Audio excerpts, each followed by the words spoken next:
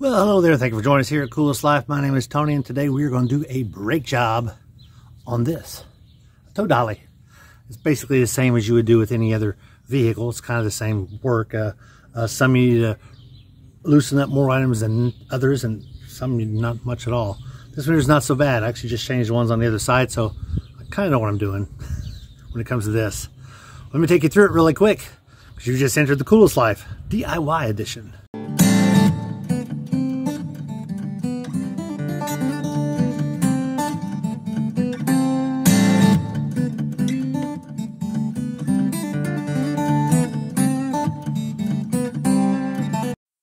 So the first thing you're going to need some tools. One, of course, you got to get the tire off.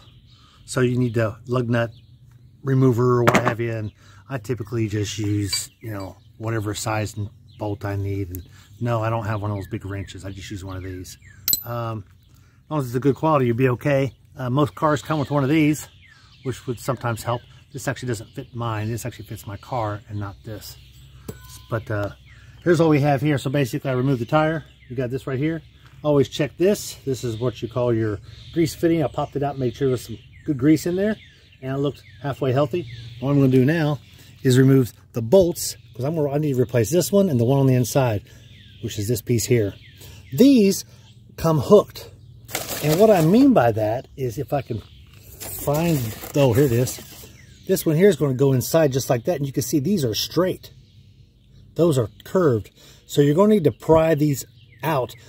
I've only found this on this Tow Dolly. I've never found this on anything else but a Tow Dolly.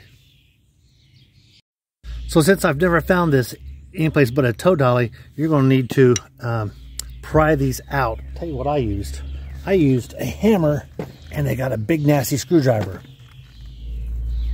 That's not big nasty. I got this screwdriver. It's a big nasty, and basically I put it right there. And I tapped my hammer just a few times, and it got up underneath this thing, and I was allowed to pull it out. So once I get this off, slide it this way here, this should basically fall out, and so I'll get it. And first I gotta get this thing here off, and actually I have already loosened up my bolts on the back side,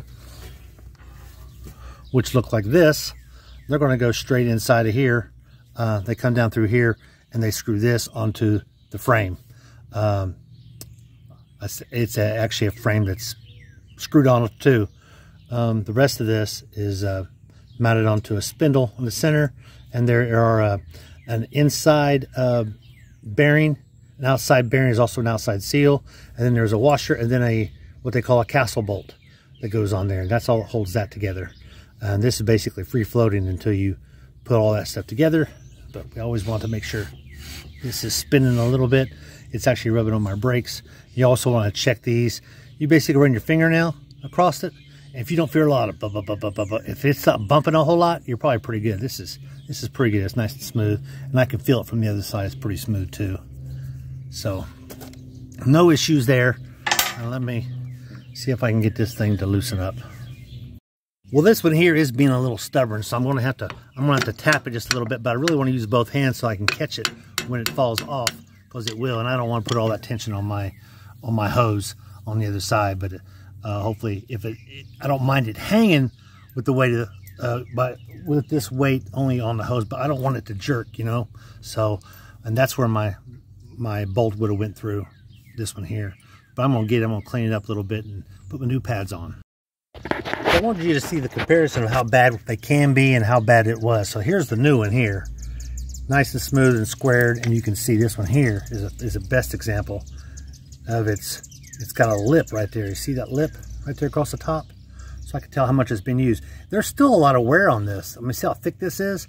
You can tell there's still plenty of wear. I really didn't have to change this, but I will say, if you're going to change one side, you change the other side. Now, why did I change the other side?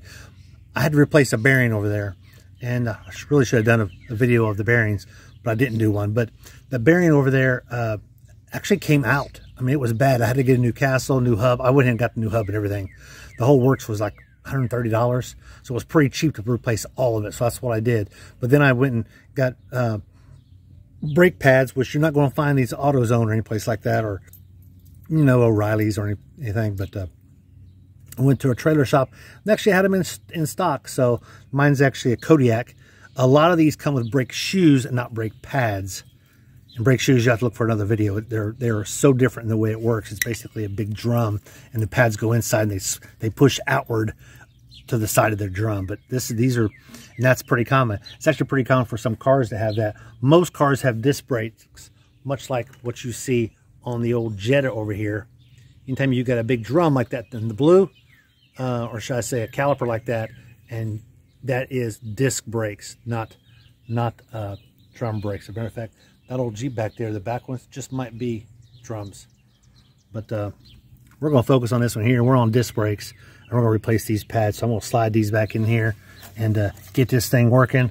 I probably wouldn't have to. I want to clean this up a little bit first. Let me zoom you out.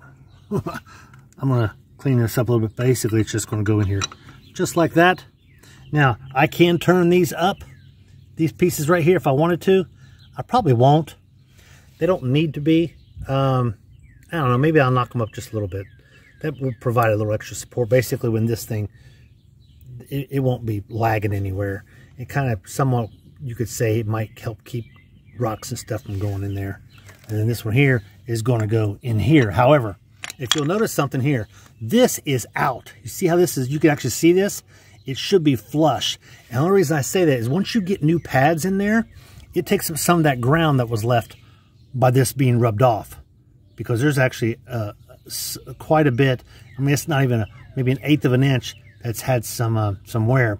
But if you try to put it in with this sticking out, you're going to find out that this is too thick. So you can't slide the brake pads over top of it. So what you need to do is push this in. Push this piece here in. I'm going to show you how I'm going to do that right now with the C-clamp.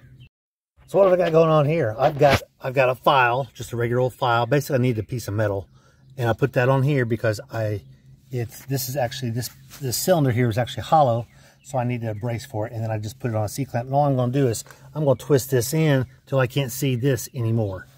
That's all I'm going to do. Now you can probably see how I've tightened this down, and now you can't see that cylinder anymore. All I'm going to do is loosen it up, and watch this. It's going to stay. Or at least I hope it does. I don't know if I can do this with one hand or not. Acting like it doesn't want me to. All right, I kind of got it loose, and I'm going to just loosen this up.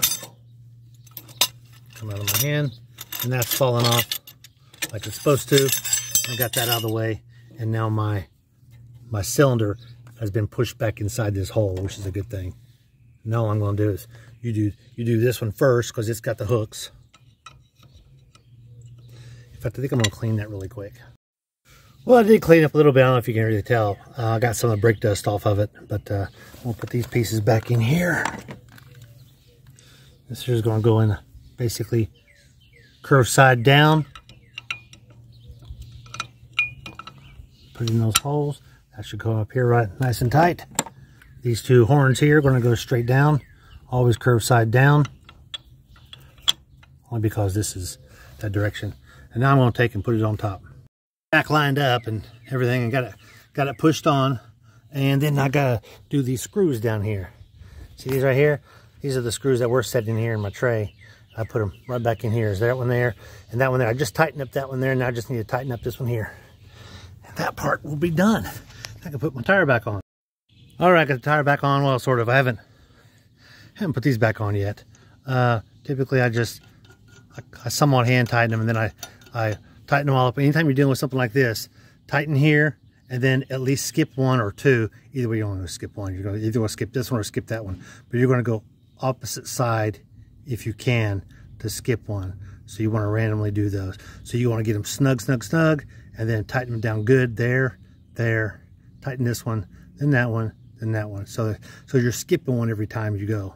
So that tends to work. So you could go here, that one, then that one, then that one. Anyway, so skip along as you go. I would recommend wearing gloves. I've got gloves. I brought gloves. Did I remember to put them on? No. So your hands end up looking like this, and you get brake dust all over them.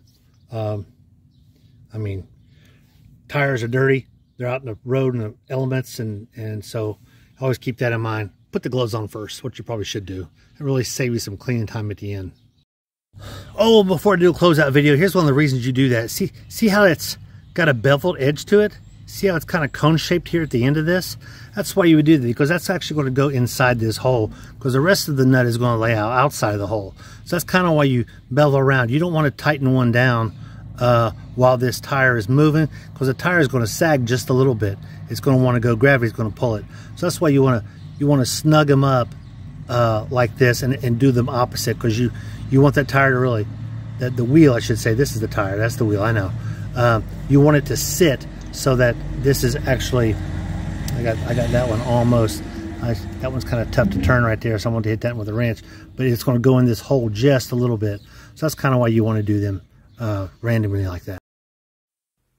Well, I hope that video helped you better understand how easy it is to replace your brake pads. Something you can definitely do yourself. Most brake pads are just like that because they're disc brakes. Same kind of process, same kind of steps. Get the tire off, get the two bolts off the back, loosen up those brake pads, get them out of there, and then, of course, replace them. But be sure to like and subscribe. Check out my other DIY videos in the playlist called, I think it's called DIY. But check it out. Hope you're doing well, and be sure to like and subscribe, because I could definitely need all the subscribers I can get, all the watch time too. But I need to let you go, so I need to get back out here living the coolest life. Yeah.